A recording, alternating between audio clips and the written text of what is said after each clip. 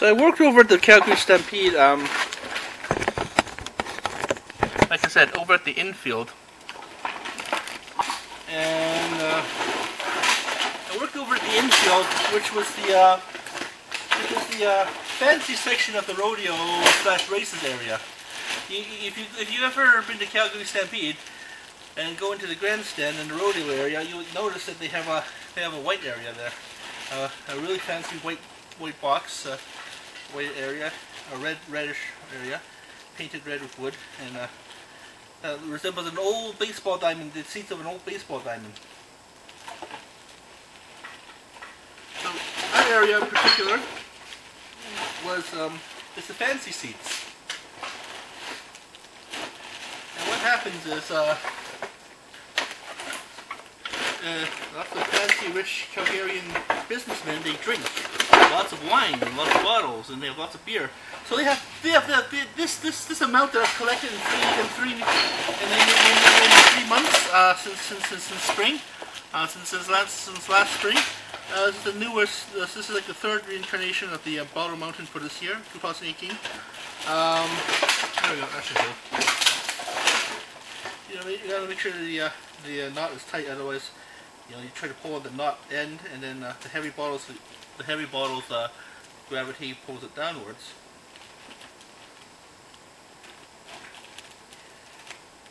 There should be at least $50 worth of bottles here.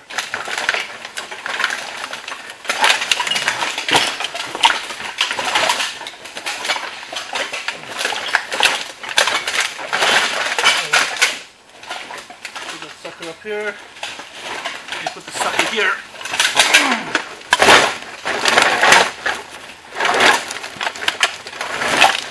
Ew, I'm getting bottle glue all over me.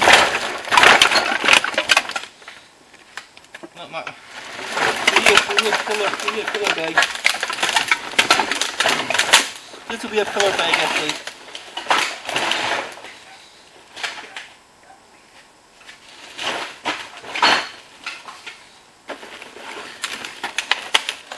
Pillow bags are for freak bags. Freak bags are these ones here.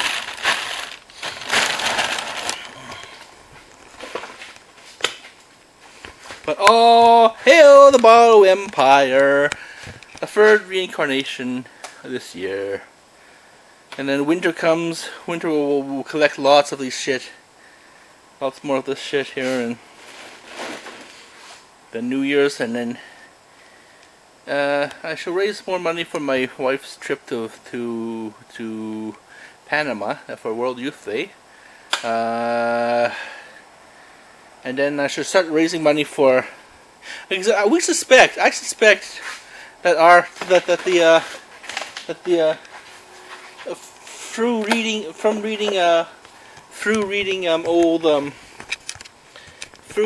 old reviews of the Deerfoot Trail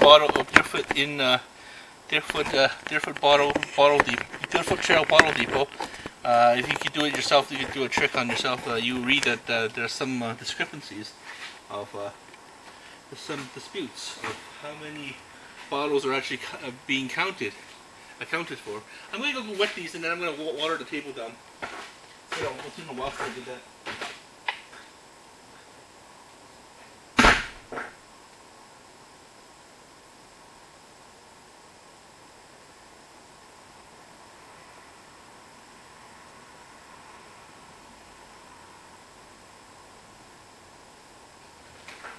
So we suspect that sometimes they'll be cheating us. You know, when you're counting so many bottles, going through, you don't have the time, you don't have the luxury to count them all. It's like thousands of them, so you might be missing some. Of course, you might be having the opportunity to be cheated. You're being cheated on. So. See, just some crap we're just scrubbing off some crap down here. Because eventually we're going to start doing more projects here. It's the work table. Once I get a ship of my own, I'm going to put this table there. Or maybe a house of my own. I'm going to bring this old work table with me. I'm not sure where my parents got this counter from, actually.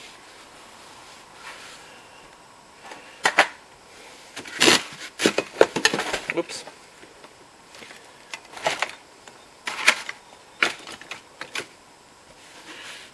But it should be the official work table of the family. Maybe all sorts of production happen here that move the planet forward. That's what we're all supposed to be doing. We're all supposed to be craftsmen. All of us are artisans in our own right. These need to be washed again during the winter time. So we're going to move some of these new rags forward. Move the new rags forward. Put the old rags back.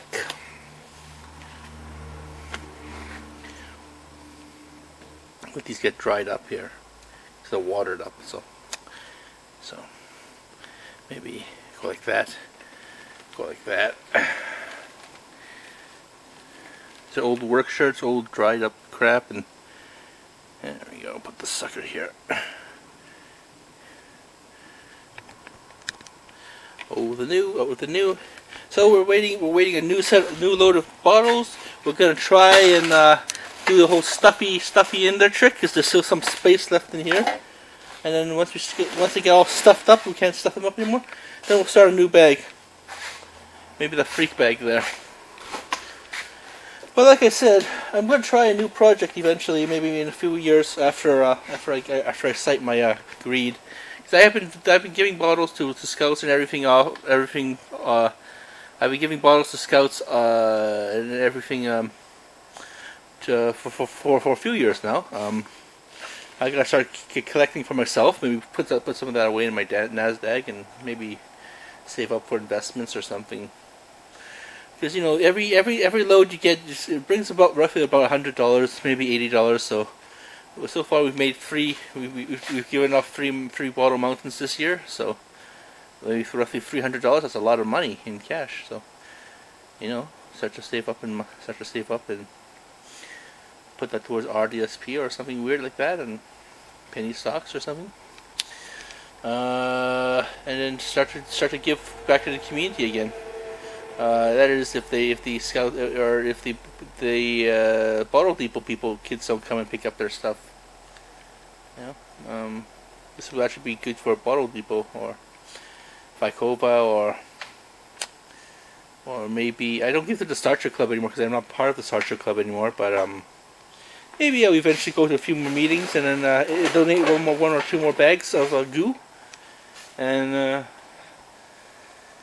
And then, like I said, I'm planning a big project where I'm going to be putting together a lot of money from the bottles, and this will be used for something in India, maybe food or medicine or water, sanitation in particular.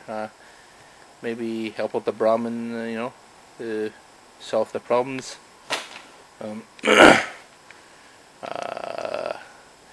We recycle pretty well actually, because there's money in there, right? There's the church recycles they have lots of containers like this. The Stampede tries to recycle as much as they can, which is like maybe 99% of whatever we. And then they have this, you know. Sometimes eventually some bottles do get lost in the system and gets discarded forever. But this is actually a good rate of return of recovery, and you know, you save energy. You know, you're trying to save. The whole point of this whole enterprise is trying to save as much energy as possible, and you know, for a whole year, fuel houses and powerhouses and remove CO2 from the air. So this is pretty much about half of that. You know. From here to here was basically Stampede. This is all Stampede. I think this is Stampede. Some of this is Stampede. Yes, most of this is Stampede as well. This is a big fatty. This is a big fatty too. So, okay. So that's recycling bottles again.